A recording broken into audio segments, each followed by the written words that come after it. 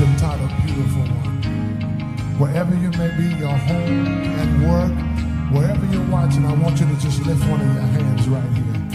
No other God can be called a father. No other God can be called a friend. No other God can be called Redeemer. No other God's coming back again. And how we love your name, Jesus, you're the beautiful one. We love your name, oh yes. And how we love your name, Jesus, beautiful, beautiful, beautiful one. We love your name, no other God. Yeah. No other God.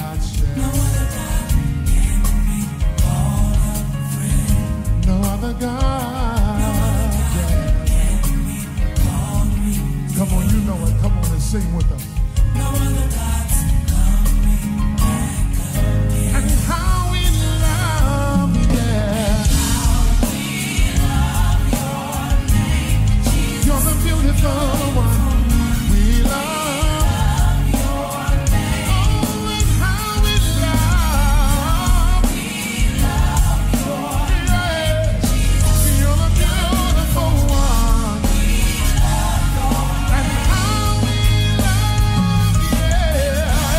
We love your name, Jesus. You're the beautiful one. We love your name. Everybody lift your voice and sing how we love. We love your name.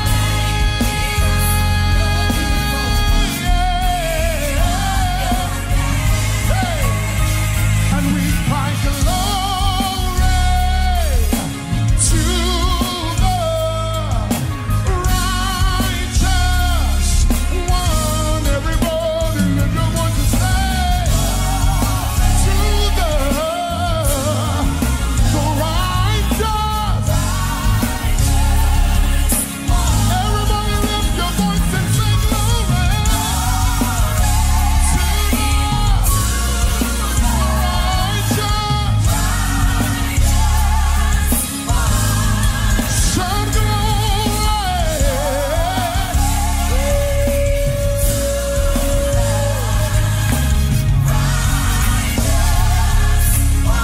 I want you to say this.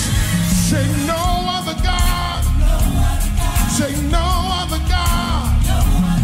Say no other God. Say no other God. And we cry glory. Righteous. The righteous. And how we love your name, Jesus, beautiful one. We love your name. Oh yeah, say it, y'all. And how we love your name.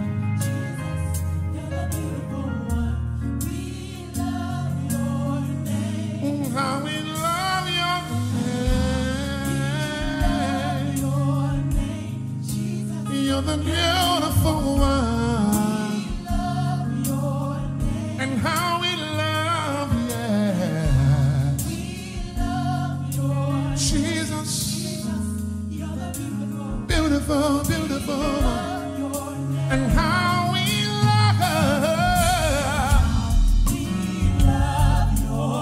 Jesus, yes. You're the beautiful, beautiful one. Oh, and how we love.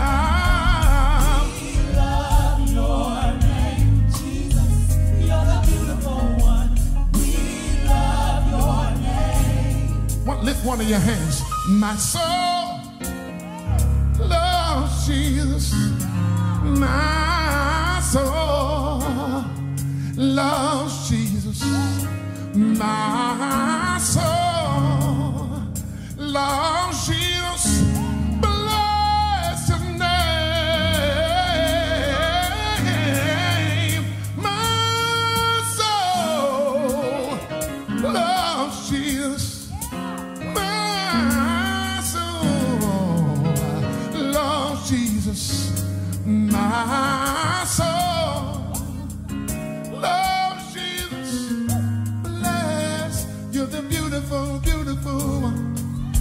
the beautiful, beautiful one.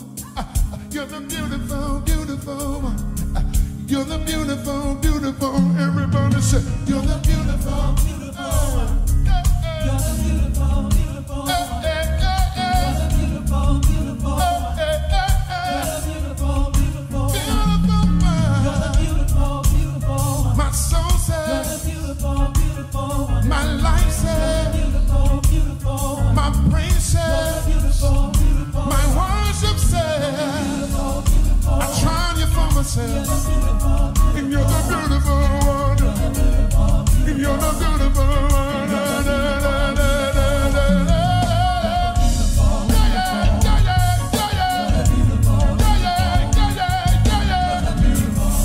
the beautiful one. Listen. And how we love your name, Jesus, beautiful one. We love your name, oh yes. And how we love your name, Jesus, beautiful one. We love you. One more time, can you? Right where you are, I want you to sing and say. That's it. Sing with your family. Make your kids sing it.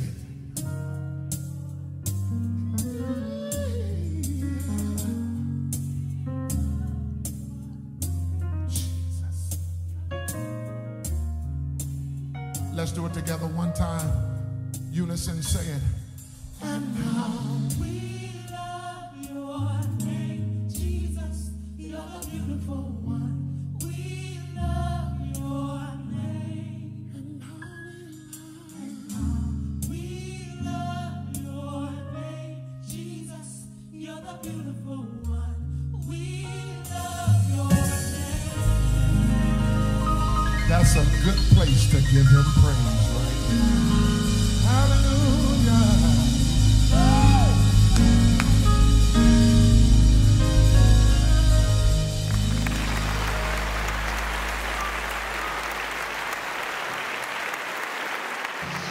Come on, lift up those holy hands and repeat after me. I was glad when they said unto me, let us go into the house of the Lord, where our feet shall dwell within thy gates, O Jerusalem. Come on, let's give the Lord a hand praise right there. God bless you. Thank you for joining us on this day. Please share this message. Call someone, text someone, let them know that we are on and we're ready to give God honor and praise on this day. You are a miracle, and I am so thankful that you have decided to join us on this day. Come and go with me now as we will look into the book of Romans, the 5th chapter, the 3rd verse, and it merely reads these words. Paul says, we glory in our sufferings because we know that suffering produces perseverance, perseverance character, and character hope, and hope does not put us to shame. I want to talk today from this subject as we continue our series about messages from Mars. I want to talk about perseverance with power. I want to talk about perseverance with power. As you know, we're continuing our series and we're dealing with the names of the rovers that are in Mars. And those names like spirit and ingenuity and opportunity and many other names. But today I want to deal with the name of perseverance. And I ask that you go back and look at those other messages as they give inspiration to you. Perseverance with power. If there is any attribute that we should pray for and ask God to bless us with and endow us with, it is the power and the ability to persevere.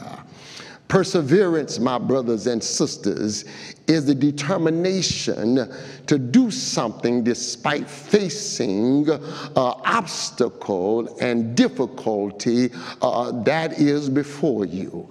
I want you to know that this became the reality for many that are living in the Asian communities today.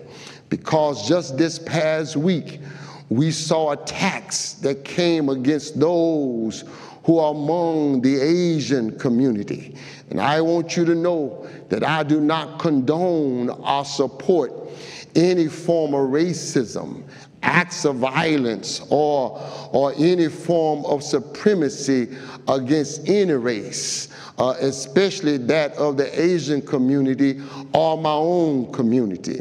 And I want you to know that we all know that this hate crime and these hate crimes were inspired by 45 while he was in office. But I would hope that the Asian community would quickly identify themselves with the African American community and realize that what they are now going through, we have also gone through ourselves. I wish I can tell you the number of black people, including myself, who have been profiled in many Asian-owned establishments. We have been followed throughout stores owned by Asians. I went in the store some time ago, and don't you know, I was followed throughout that store as if I was suspected of stealing something out of that store. And that little lady was following me so closely, I stopped and she bumped into me. And I was offended, so I ended up leaving that store. I want you to know, I wish I could tell you the number of our sisters who have been mistreated while trying to buy weave or getting their nails done, not to mention the attitudes that we've had to face for just ordering some extra soy sauce for our rice while eating a meal in their restaurants. Of course, not all Asians or Asian establishments have responded in this way. But if many of us would use this moment to help them to understand this truth, that white supremacy hates them like they hate us. We all are in this thing together. So to our Asian brothers and sisters, you must persevere. You must stand strong because you are a beautiful people. You don't deserve this. You don't deserve to die for just trying to live, but understand that we don't either. I wish I had some help in here. We don't deserve to be profiled. We don't deserve to be looked at funny. We don't deserve to be stalked for just coming in your restaurants and coming in your stores. You don't deserve it, and we don't either. But it's time for us to persevere together. I want you to know that that's what Martin Niemöller was talking about when he said first they came for the communists, and I did not speak out because I was not a communist. They came for the socialists, and I did not speak out because I was not a socialist. They came for the trade unionists. I did not speak out because I was not a trade unionist. And then they came for the Jew, but I did not speak out because I was not Jewish. And then they came for me, and there was no one left to speak out for me. What I'm trying to tell you is that we're all in this together. Would you please put in the chat box somewhere and tell somebody that we got to look out for each other? Don't you know that when they come for you, you got to speak up for me. And when they come for me, I got to speak up for you, because we're all in this together. It's time for us to persevere. Kirk Franklin needs to hear this word today, because Kirk Franklin faced his own moment of attack this week. Don't you know he was attacked for being caught on tape in a dispute with his son? I wish I would have had an opportunity to give him some encouragement, because I wish I would have put any rebuke of my father on tape somewhere. I wish I had some help in here. Don't you know that I am a preacher's son, and don't you know my father was saved, sanctified, and filled with the Holy Ghost? But there were times when I did some foolish stuff in my own life, and I wish I would have put my father's rebuke on tape somewhere. And don't you know that if I had done that, I wouldn't be preaching to you right now. I wish I had some help in here. But don't you know that black fatherhood is not easy, and sonship pain must be processed over time and with prayer. Don't you know that in our community, trauma is a reality, and there is trauma on both sides. So don't you know that attack came for Kirk Franklin because some Christians who curse themselves claim that they ain't buying his music no more, that they don't want to hear him preach no more, that they don't want to see him perform anymore, and they're now turning their back on him and turning his music off because they heard words he had to say. But the truth of the matter is that if you live this life long enough, whether you're a Christian or not, all of us have a boiling point. I wish I had some help in here. All of us reach that place where we can get to that edge, where we reach that boiling point where we may say some things and do some things and then go to God and ask God for forgiveness. Now, if you are all perfect and if you got yourself together and if you don't need any grace in your life, then Lord bless you real good. But I ain't there yet, and I am one that needs grace to cover me. Do I have about 50 in here right now that would know that I'm so glad that grace keeps on covering me?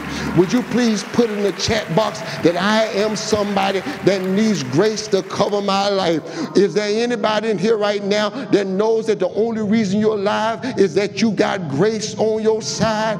The only reason you're alive is that grace woke you up this morning and grace started you on your way. Would you please tell somebody, I'm so glad that the Lord still gave me grace and favor, and he looked past all my faults and saw my every need. Somebody ought to shout glory right now.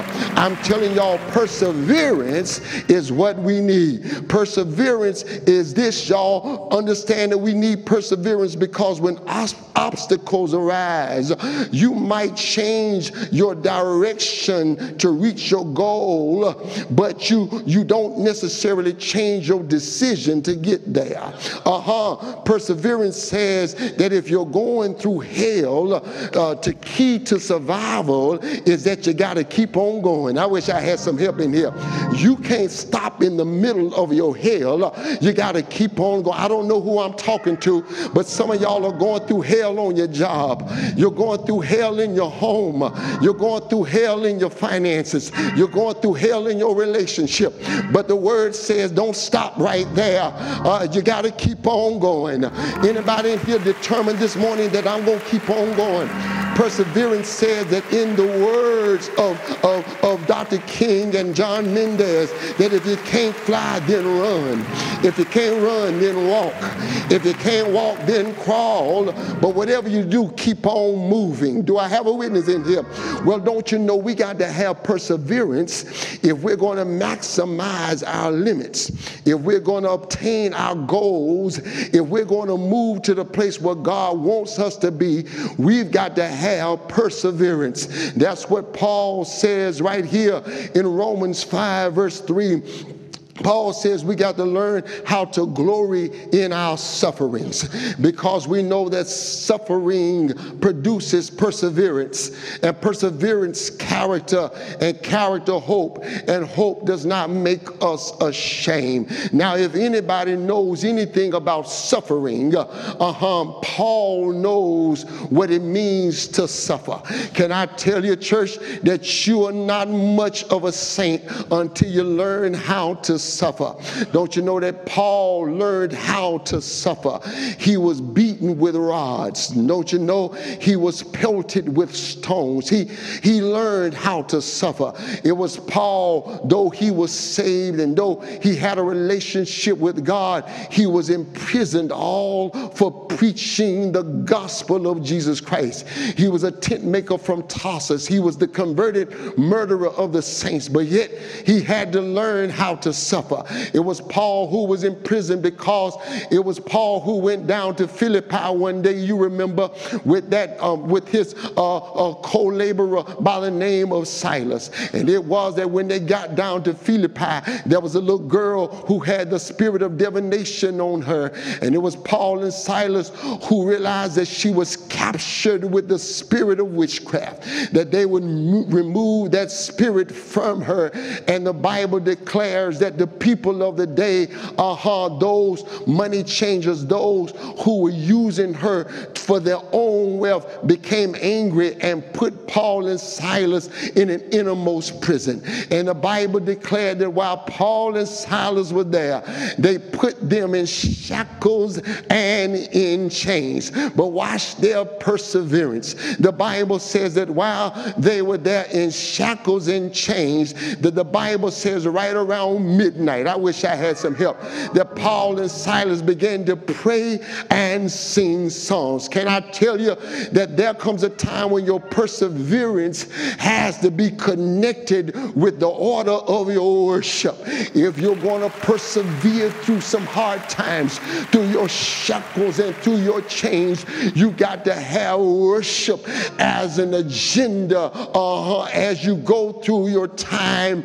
of shackles and chains. I want you to know that it's something about worship, our connection with God, that helps us to persevere through our times of difficulty and our times of obstacles and our times of opposition. I want you to know that Paul and Silas began to pray and sing songs. I don't know what prayer they prayed. I don't know what kind of prayer they prayed. I don't know whether it was a prayer of thanksgiving. I don't know whether it was a prayer of supplication. I don't know what kind of prayer they prayed, but they prayed and they sang songs. I wish I was there to hear the song they sang.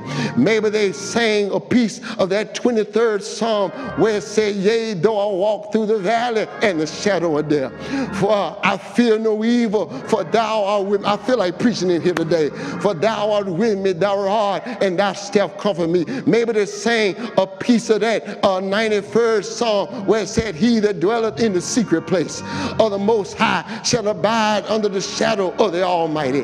For I say unto the Lord that he is my strength and my fortress, the mighty God, in him will I trust. I don't know what they sang. Maybe they sang a piece of that song where it said, I'll bless the Lord at all times, and his praises shall continually be in my mouth. I don't know what they prayed in this song, but when they prayed and when they sung, the Bible says that the earth began to shake, and the shackles came off their hands, and the shackles came off their feet, and Paul and Silas was set free. Can I tell somebody that when you persevere and when you pray and when you sing and when you worship, deliverance will show up? Is there anybody in here right now that knows that God will deliver when you persevere? When you put in the chat box, when you tell somebody that that's my testimony, when I started worshiping, when I started praying, when I started singing, when I lifted up my eyes to God, that's when the Lord blessed me. When I turned it over to him, that's when God blessed me. I want you to know, Paul learned how to suffer. He suffered, y'all, when they beat him 39 times. I want you to know they beat Paul 39 times, 5 times. Don't you know that it was a part of the culture to beat him 39 times, just one short of 40. They beat him 39 times. You remember when Paul went down to Lystra, and there was a man that was lame, and it was Paul who was beat 39 times. And it was Paul, when he delivered and set that man free, that they drugged Paul outside of the city and beat him 39 times. And don't you know the word says that they left Paul outside the city half dead. Don't you know you will miss the critical part of this message because the word says they left him half dead. That's a word that you need to undermark and underline, because if Paul was half dead, that means that he was still half alive. Don't you know it all depends on how you look at it, because if I'm half dead, that means I'm still half alive. Don't focus so much on the dead. Focus more on the alive, because church, if you still are half alive, that means that you still have life in you. Can I tell you, some of y'all are still alive. You might be going through some stuff, but the word says as long as you got life on the inside of you, you still got a chance. I know that things may not look like you want them to look.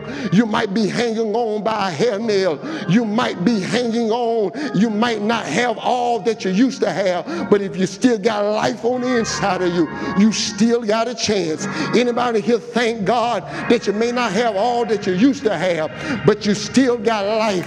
And the word says that he has come that you might have life and have it more abundantly. If I can still breathe, if I still got blood in my body, if I can still have a pulse, if I can still have, must I preach anyhow, if I still got oxygen in my blood, if I still got a heartbeat, then I still got a chance. Would you please call somebody that may be dealing with something and tell him if you still got life on the inside, then God still has a chance. I wish I was preaching to somebody right now that's about to give up, that looks like they're about to throw in the towel, but God says that if you still got life on the inside, then you still got a chance. Don't you know that Paul crawls back into the city, and don't you know he confronts those who left him outside of the city half dead? And I want y'all to know that the reason that Paul crawls back into the city, he lets them know that y'all don't determine where I shall die. Sometimes the reason that God keeps your enemies alive is because he wants your enemies to realize that they don't determine where your end shall be. Some of y'all need to stop praying that God will wipe your enemies out. No. That's not my prayer. I want God to keep my enemies alive, because when God brings me through this, my enemies got to realize that couldn't nobody but God do this. Sometimes you want your enemies to stay around for them to see that God kept you alive. Do I have a witness in here? So it was Paul, y'all, who had to learn how to suffer. Paul suffered. He suffered a shipwreck.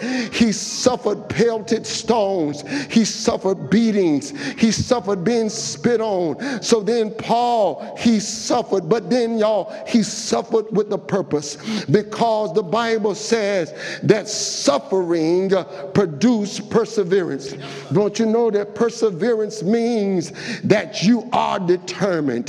Yes, Lord, you are determined. You have to be determined that if you're going to survive, you got to be determined. If you're going to see your vision come to pass, you got to be determined. We are a church determined to live for Christ. I wish you would repeat that after me. We are a people that are determined to live for Christ. I want you to know that if you are going to maximize your purpose, you got to be determined to live for Christ. You got to be determined. My question is, what are you determined for? What are you determined to do? What are you determined to be? What are you determined to overcome? I'm going to ask you again, what are you determined to do? Are you determined that you're going to walk again? I don't know who I'm speaking to right now, but somebody has given up on trying to walk again. I see you right now. You have given up trying to put one foot in front of the other foot. But God says, if you trust me, and if you put your trust in me, I'll help you to walk again. But I need you to be determined. Are you determined to walk again? Somebody lost their appetite. But God says, are you determined to eat again? Somebody wants to commit suicide. But don't you kill yourself. God says that I need you to be determined to live again. Are you determined to work again? What are you determined to do? do. But then the question is, what are you determined to be? Because church, you got to be determined to be something. Do you want to be healed? Do you want to be whole? Do you want to be delivered? You got to want to be better than you are. Douglas Mallock said, if you can't be a tree on top of a hill, be a bush in the deep green valley, but be the best bush. If you can't be a highway, be the trail. If you can't be the sun, be a star. It's not by the size, whether you win or fail, but that you be the best at whatever you are. What are you determined to be? Are you determined to be the lawyer that you want to be? Are you determined to be an accountant? Are you determined to be a college graduate? Are you determined to be the best business person? Are you determined to be the best secretary? You got to want to be what you need to be. I can't make you be what you need to be, but you got to want to be something. Do I have a witness in here? Are you determined to overcome? You see, the reason that some of us don't persevere because we don't want to overcome. I found out that some people love being victims because they get attention being victims. Do I have a witness in here? But I want y'all to know, church, that you got to desire and you got to want, and you must be determined to overcome and desire to be an overcomer and get through what you're going through. Do I have a witness in here? I want y'all to know that Bishop James Woodson, he called me and he said, Mac, he said, I got a word for you. He said, the reason that your mother is still getting through what she's going through, he said, because your mother has a mindset that even in her sickness, she really don't believe that she is sick. Do I have a witness in here? And he said, that's why the Lord keeps on blessing her, because in her mind, she's still healthy. She's still whole. She's still delivered. She's still a miracle before God. And I'm trying to tell you, church, that you got to see yourself being somewhere that you presently are not. And I wish I had somebody that would put in the chat box or text somebody else that you know going through and tell that person, say, neighbor, God just put it on my heart to tell you to hold on, that God is about to bring you out, because you are an overcomer. You are not a drug addict. You are not a prostitute. You are not defeated, but you are an overcomer. You are an achiever. You are more than your last divorce. You are more than what they said you were. You are more than your job layoff. Do I have a witness in here? But you must persevere, because church, perseverance, it works in your behalf. For the Bible says that we glory in our sufferings, because we know that suffering produces perseverance, and perseverance, character, and character, our hope. And church, we got to persevere in power. Do I have a witness in here? Because perseverance produces character. I want you to know that the reason that you're going through what you're going through, because God is building your character.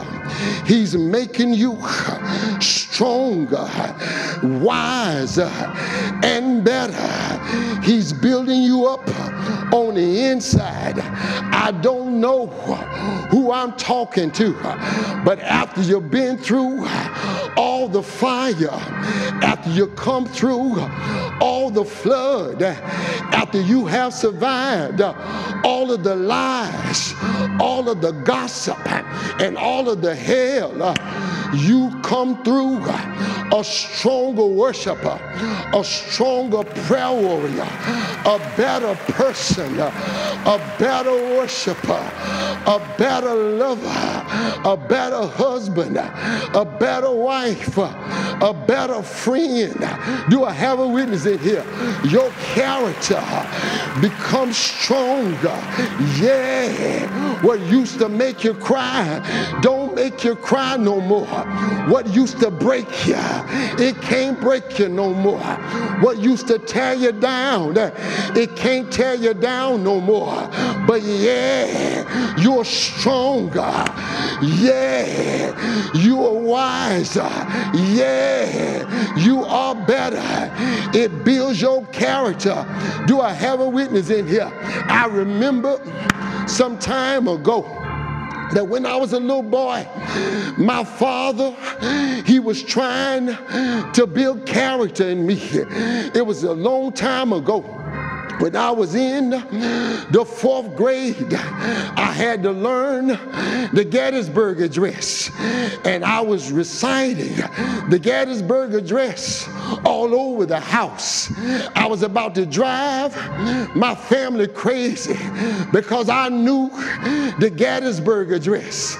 And don't you know, I impressed my father so that on one Sunday morning, he called me up in the pulpit and he said, Walter, he said, I want you to come in the pulpit and stand in the chair and tell the church, that show the church that you know the Gettysburg Address. And he put me in a chair and stood me up in the chair right behind the pulpit. And he said, now show everybody that you know the Gettysburg Address. Well, I knew it by heart in the house, but when I got in the pulpit and I saw all those people, I forgot some of the words. And so I said, 407 years ago, our fathers brought forth upon this continent the new world. And don't you know, I got just a short ways and I forgot the words. And he stood behind me. And don't you know, he said, slow down. He said, you know it. He said, take your time and say the words. And I said, 407 years ago, our fathers brought forth upon this continent. And I got right there and forgot the words. And he said, son, he said, I'm not going to let you stop here. Slow down and say the Gettysburg Address. I said, Daddy, I said, I'm too scared. He said, don't be ashamed. He said, they don't know it, but you know it. And don't you know, after he said those words and he whispered a prayer in my ear, don't you know, I opened my mouth. And that third time, I recited every word of the Gettysburg Address. And when I got through, the whole church stood on their feet and they applauded and clapped their hands. He took me down and he hugged me. He said, I'm proud of you. When I got home, he said, son, if I had let you stop right there, he said, you would have been quitting the rest of your life.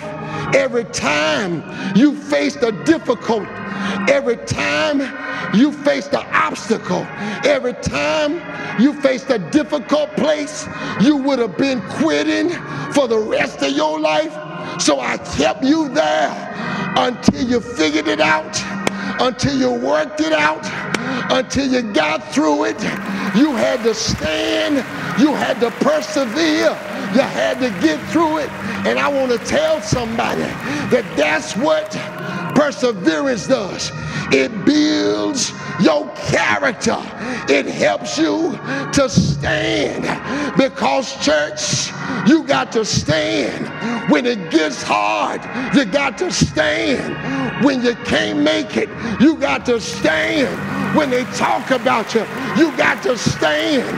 When they come against you, you got to stand, because perseverance, it builds your character.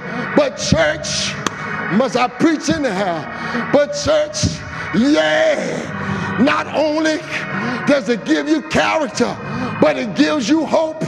You'll have a witness in here. I'm going home now, but I got hope. Yeah, I got hope. Yeah, because my hope is built on nothing less than Jesus, his blood, and his righteousness. I dare not trust the sweetest frame, but wholly lean on Jesus, his name, on Christ, on Christ, on Christ, the solid rock. I stand because he persevered. He persevered. Yeah, he persevered when they put a cross on his back and they marched him up Calvary. He persevered when they hung him high. He persevered when they stretched him wide. He persevered when he died. He persevered. Yeah, yeah. When he gave up the ghost, he persevered. When he died, yeah, yeah. I'm so glad that he died. I got hope to make it. I got hope to live. I got hope to survive. I got hope to stand. I got hope to shout. I got hope to praise. I got hope to jump. I got hope to shout. I got hope to worship. I got hope to love. I got hope. Yeah, yeah, yeah. Come on, come on, come on. Let's praise him. Hallelujah. Hallelujah. Persevere. Persevere. Don't give up now. Don't give up now.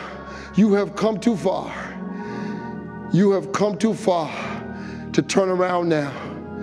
If God did it before, he'll do it again. If God brought you this far, don't you know he'll take you further? One of the greatest testimonies I have this week is that we were all praying around my mother for strength, for healing. And after we prayed, she started singing a song. She started singing that old song, "Please be patient with me. God is not through with me yet." Then she said, that's what the Lord told me. She said, God ain't through with me yet.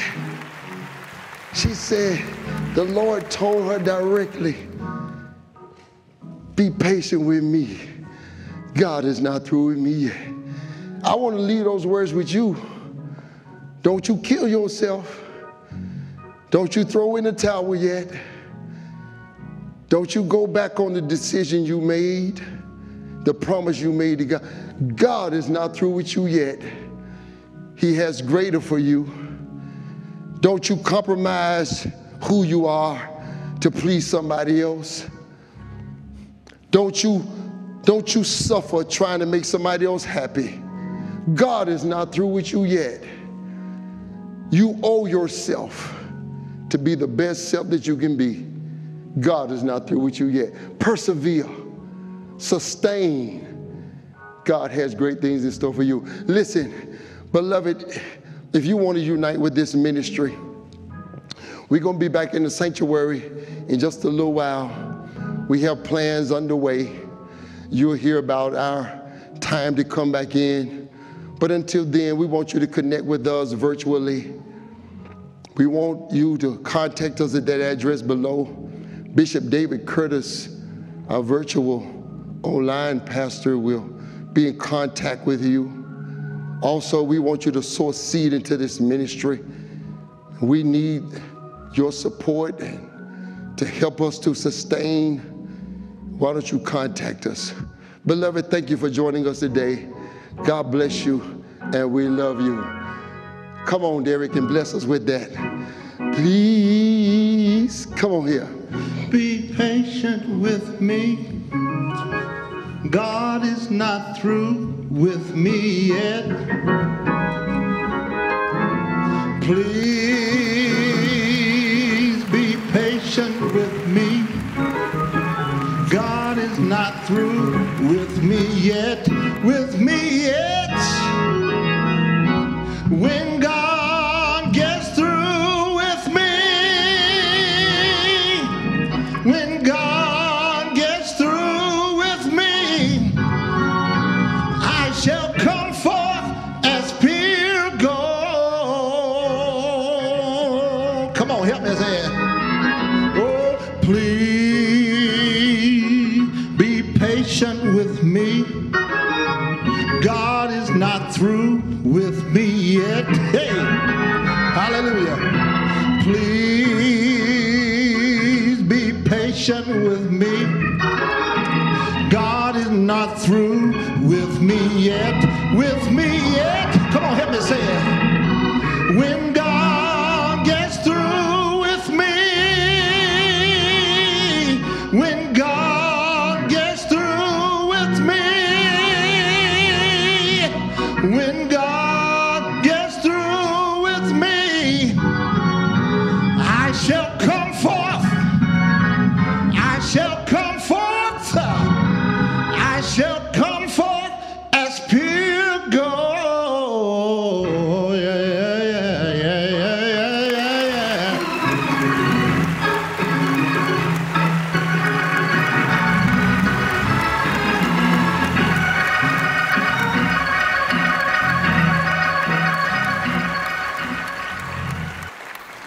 Hello, everyone. I'm Deacon Tony McKinnon here at Union Baptist Church, and it's my special honor to greet you and to tell you thank you for all the hard work you've done in the year of 2020. Your giving was outstanding, and that shows that you care about your community and your church. So on behalf of our bishop and our church family, we want to say thank you. Now, going into 2021, we also want you to continue to do the things that you've done. We want you to reach out, and we want you to invite people virtually to Union Baptist. During this time of COVID, we know that people are in need. Our church family's in need. And that's why we are so excited about your commitment to the church. So going forward, continue to give, continue to share, continue to invite people to Union Baptist, because we love you and we love our community. So thank you.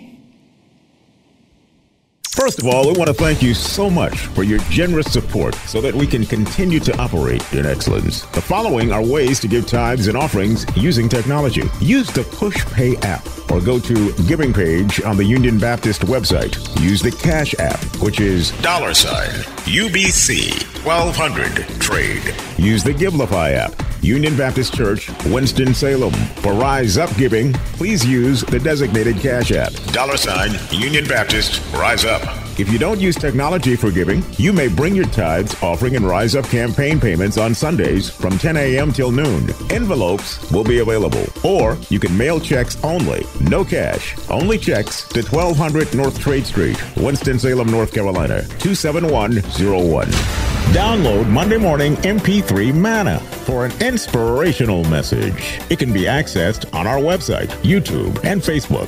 Attend the Zoom church this week. The daily schedule is listed on the website. To our virtual church, if you need prayer or would like to join the church, please visit the Connect page on our website. We are pleased to introduce MindSight Counseling Services. Please call the church office at 336-724-9305 to schedule an appointment. To those of you celebrating a birthday this week, we pray that you will have a blessed birthday. Remember to protect yourself and stop the spread of COVID-19. Wear a mask, get tested, and stay safe.